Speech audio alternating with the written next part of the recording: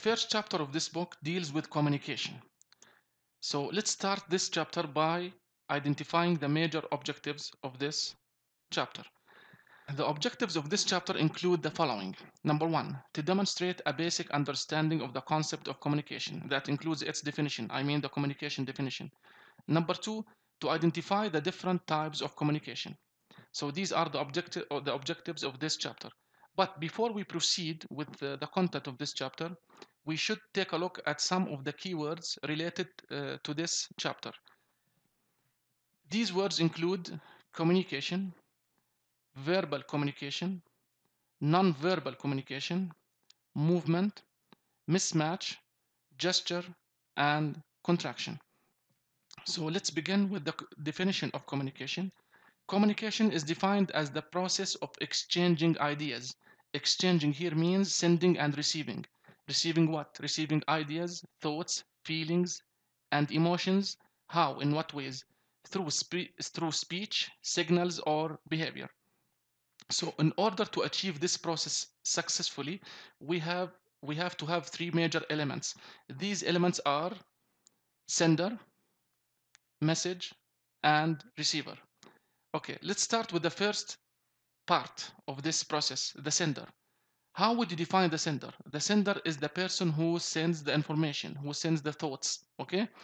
And these thoughts, these thoughts, ideas, or information take a form of a message, okay?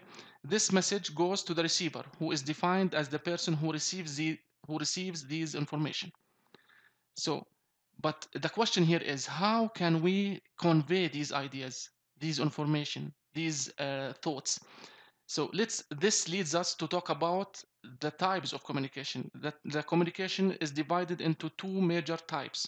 Number one, verbal communication, which is defined as the form of communication in which message is transmitted verbally. So in this way, or in this part, in this type, we use our spoken words, we use our mouth to convey our ideas.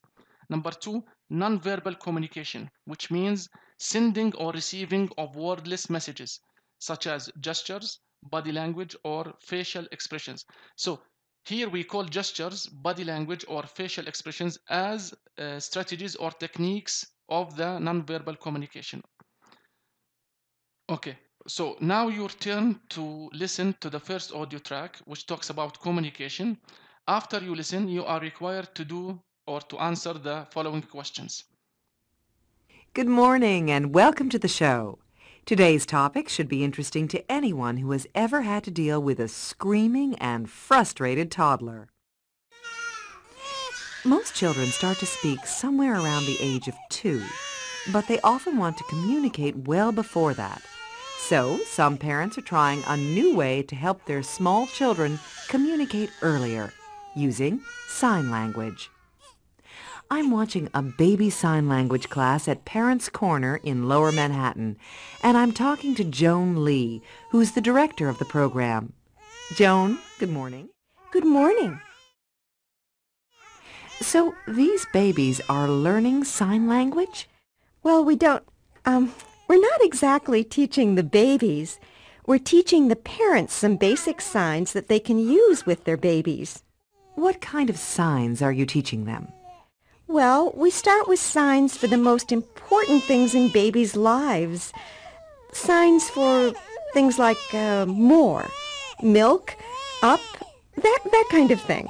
The things babies need to say. Yes, exactly. Where did the signs come from? Did you make them up? Oh, no. Most of the signs are taken from ASL, American Sign Language. How old are the babies?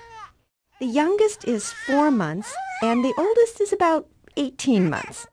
That's incredible. Now, what are the advantages of doing this? Well, mainly, it's much easier for the parents, and actually for the babies, too, if they can communicate. You can figure out what they want. It's very frustrating when your child is screaming his head off, and you don't know what he wants. I see. Where did this idea come from? From watching deaf children. Some years ago, researchers noticed that deaf children learn to use hand signals earlier, much earlier than hearing children learn to speak. So they wondered if all children could use hand signals before using words. And it seems that they can. Now, that raises another question, though. How do children move into speaking from this? I mean, isn't there a danger that they get so good at sign language that they don't speak? No, actually the opposite seems to be true. Signing, using hand signals, may actually help children develop language earlier. That's interesting. There's also some evidence that it raises children's intelligence. There was one test done where babies that signed scored 12 points higher on an IQ test than babies that didn't. That's fascinating. If you would like to find out some more information about using sign language with babies, log on to our website at...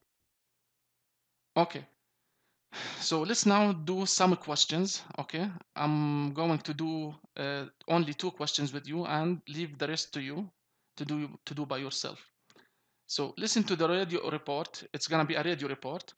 You are going to listen to it, and then you have to choose the correct answer to the questions. Number 1. What is the main reason that parents are learning to use sign language? Here we are talking about the main objective, the main reason that parents are learning to use sign language. A. They want to communicate with deaf people.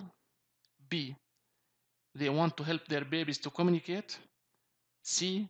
They want their babies to speak earlier. Actually, we can consider all of these 3 statements as reasons, but we are talking about the main reason. So what do you think the main reason? What do you think the correct answer? Okay, as mentioned by the audio track, the correct answer is B.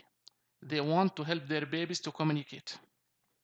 Okay, let's move to the second question. The interview is taking place. So here we are talking about the place of the interview. A.